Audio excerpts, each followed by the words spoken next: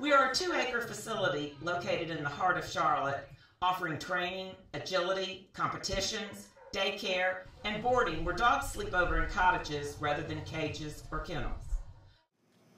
Teresa, one of the things we wanted to show you, this is our kind of simulated training center, and we teach, from here we teach service dogs to close a cabinet by pushing on this cabinet, to pull open, this for children in wheelchairs or people who need assistance, opening and closing cabinets and what have you.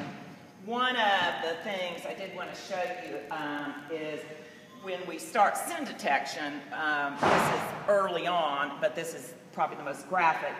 Once we've taught a dog the scent that they want, whether it's narcotics, explosives, or in the case of this, peanut detection for children with peanut allergies, we would put the scent in a canister like this. And the one with the black eye is actually what we call the live canister, and has, in fact, the peanuts. So Ollie is going to actually put the peanut cans down, and then line them that way, Ollie. Sometimes we do a 4 square, sometimes we do a line. And obviously this is the beginning because we have to teach a dog to sweep a room and find a single peanut or anything that has peanuts in it. So as you see, the one that has the black eye is the live peanut can. And so with Brio, we would have her sweep a room. Remember, dogs smell in actual color. So where we might walk in a room and say, that smells like a pot roast cooking. A dog would walk in a room and say, carrots, potatoes, meat, thyme, all the spices. As I said, they smell in color. Okay, Brio. Brio loves to work, and peanut detection is one of her specialties. So, Brio, find a peanut. Find a peanut. Good girl. Good girl. That's the treat. Okay, Brio, here. Okay, Brio. Okay, Ollie, you want to mix them up again? But don't put your hands down in them for the simple reason that we don't want the scent to get on your hands. Can you spread them out, that one out just a little more? This one? Yeah, spread out, yes, a little bit. Okay, that's perfect. Ready to go, girl? Okay, Brio, fine.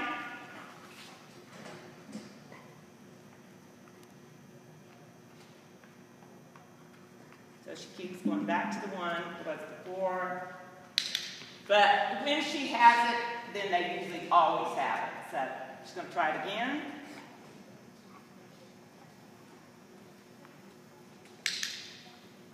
Good girl, great. So that, as I said, that's beginning peanut detection. And then as I said, we would also put a peanut and have her grid a room and check in all the corners for anything with peanut. You can even hold up a box of whatever flakes, and if there's peanuts detected in that, so let's see if she can find it from here. So, there we go. Good girl.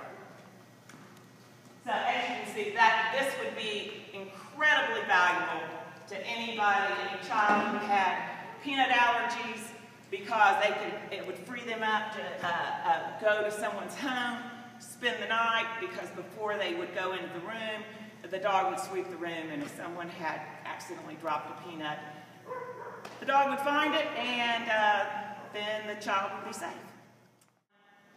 So, Teresa, we wanted to show you a little bit of agility. Agility, as I said, is the fastest growing sport in America. There are very few, unfortunately, there are very few indoor agility facilities, and we do agility meets here for fun as well as serious. And as I said, one of the reasons it's so popular is that any dog and anyone can do it. I've seen 75-year-old women do agility. I've seen wiener dogs do it. I've seen Great Danes do it. Not very fast, but they do it. So this is Bert, and I'm I'm going to do just a little quick agility. This is not necessarily his greatest sport that he does, but he's pretty good at it. So, ready, Bert? Bert. Walk it. Walk it.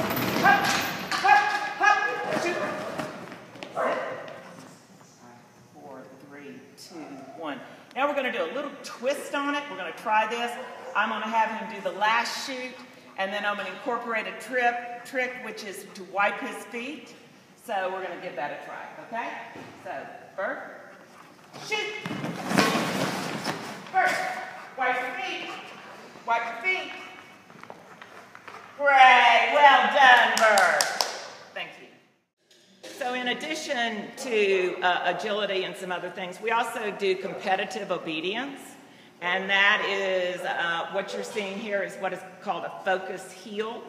And this would be the kind of a heel you would expect in a competition, whether it be the sport of schutzhund or just a companion dog obedience trial.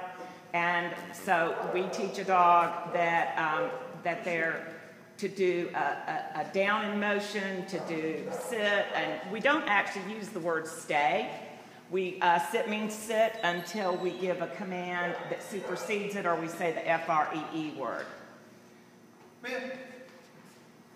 At the Dog Knowledge, a dog's name is a command, and it means to come to them, and then also there's come or here. So what you're seeing with Frank, he's telling Mia a different succession of sit, down, up, down. We kind of call these puppy push-ups. Schutzhund is a 3-part sport. It's 1/3 tracking, 1/3 protection, and 1/3 obedience.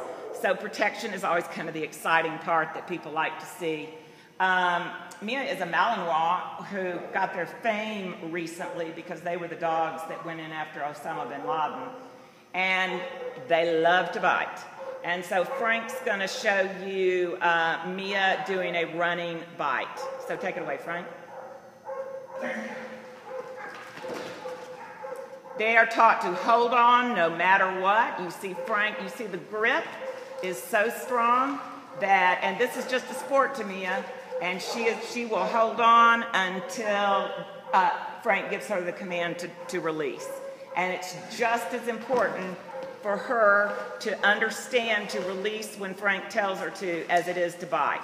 So you've got a strong bite and you've got a dog that's under control, which is the best of all worlds. Thank you.